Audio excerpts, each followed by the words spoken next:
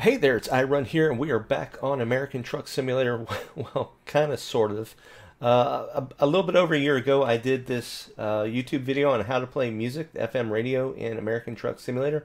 I actually also showed you how to play your own music, but there was one part that maybe I kind of missed out, and I had a viewer, Lego Boss 789, ask when I put my music in the folder and I go there, go into the game, it's not there. So I did ask him, are you using MP3s? And I just want to kind of clarify that those need to be MP3s. So what I'm going to do is I'm going to hop on in real quick. So for me, American Truck Simulator is in my Documents folder, American Truck Simulator, and there's a music folder inside there.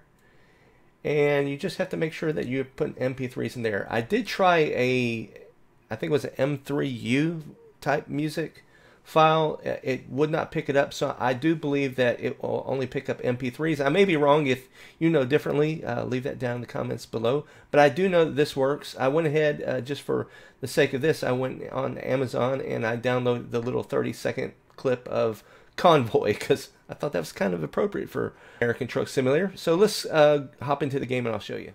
Alright, we're back in the game and at the main screen here, and as you can see down at the bottom we have the radio button. So we just click on that, and right now I'm actually defaulting to the music player. This is the radio. You click on that, you go to radio, and you click over here, go to music player, and up at the top it tells you to put your songs in the American Truck Simulator music folder in your Documents folder, and you will see them here. But what it doesn't say is they need to be MP3s. So then once it's here, as you can see, I can click on that. And it'll probably turn up the volume here. Pulling logs. Cab over Pete with a reefer on and a Jimmy hauling hogs. We is heading for Bear on I-10 about a mile out of Shaky Town. I says, Pigpen, this here's a rubber duck, and I'm about to put the hammer down.